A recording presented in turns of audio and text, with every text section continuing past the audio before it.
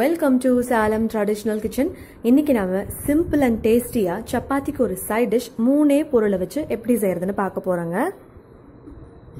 நான் சொன்ன அந்த மூணு பொருள் இதுதாங்க.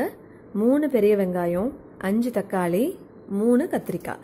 இந்த மூணே பொருளை வச்சு நாம இன்னைக்கு சிம்பிளா டேஸ்டியா சப்பாத்திக்கு சைட் டிஷ் பண்ண போறோம். தக்காளியை இந்த மாதிரி குட்டி குட்டியா கட் பண்ணி எடுத்துக்கங்க. கத்திரிக்காயும் இந்த சைஸ்ல கட் பண்ணிட்டு தண்ணியில போட்டுக்கங்க, அப்பதான் கருப்பா ஆகாது. வெங்காயத்தை இந்த மாதிரி நீல வாக்கில் கட் பண்ணிக்கோங்க. அதை தவிர எப்பயும் போல உப்பு, மிளகாத்தூள், மஞ்சத்தூள், கருவேப்பிலை, கொத்தமல்லி இலை, இவ்வளோதாங்க. வாங்க கடாயை பற்ற வச்சுக்கலாம். கடாயில் ஒரு 3 குழிக்கரண்டி எண்ணெய் விட்டுக்கோங்க.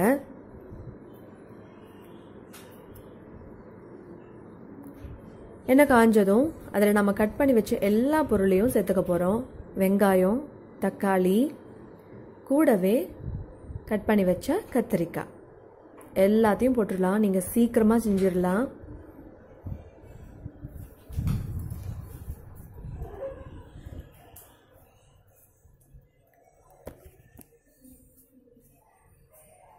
இந்த 3 பொருளையும் சேர்த்துட்டு நல்லா கிளறி விட்டுக்கோங்க.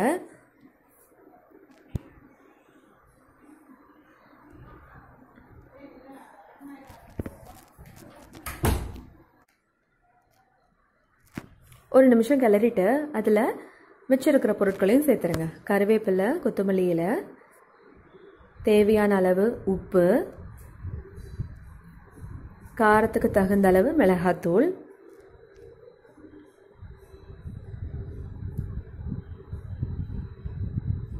கடைசியாக மஞ்சத்தூள். எல்லா பொருளையும் நம்ம சேர்த்தாச்சு. எல்லாத்தையும் கலந்து விட்டுடலாம். நீங்கள் இதுக்கு தண்ணி எதுவும் விடக்கூடாது. அதுலேயே நல்லா தண்ணி விட்டுக்கும். தக்காளியெல்லாம் இருக்குது. அப்படியே கொஞ்சம் நேரம் கிளறி விட்டுட்டு நம்ம மூடி வச்சு வேக வச்சுக்கலாம். அப்பப்போ இடையில இடையில கிளறி விட்டுக்கங்க. நல்லா வெந்து எண்ணெய் பிரிஞ்சு வர ஸ்டேஜ் வரைக்கும் நம்ம வேக வைக்கணும். இதை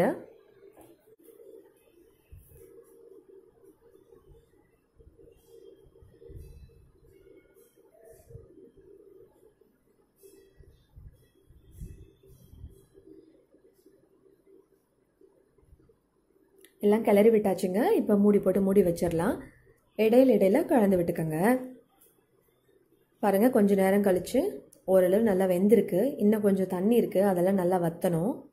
வற்றி எண்ணெய் நல்லா பிரிஞ்சு மேலே வரணும்.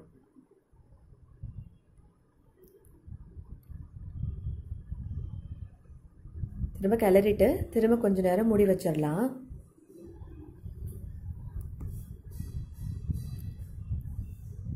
இன்னும் கொஞ்சம் நேரம் கழிச்சு பாருங்க, நல்லா கெட்டி ஆயிடுச்சு.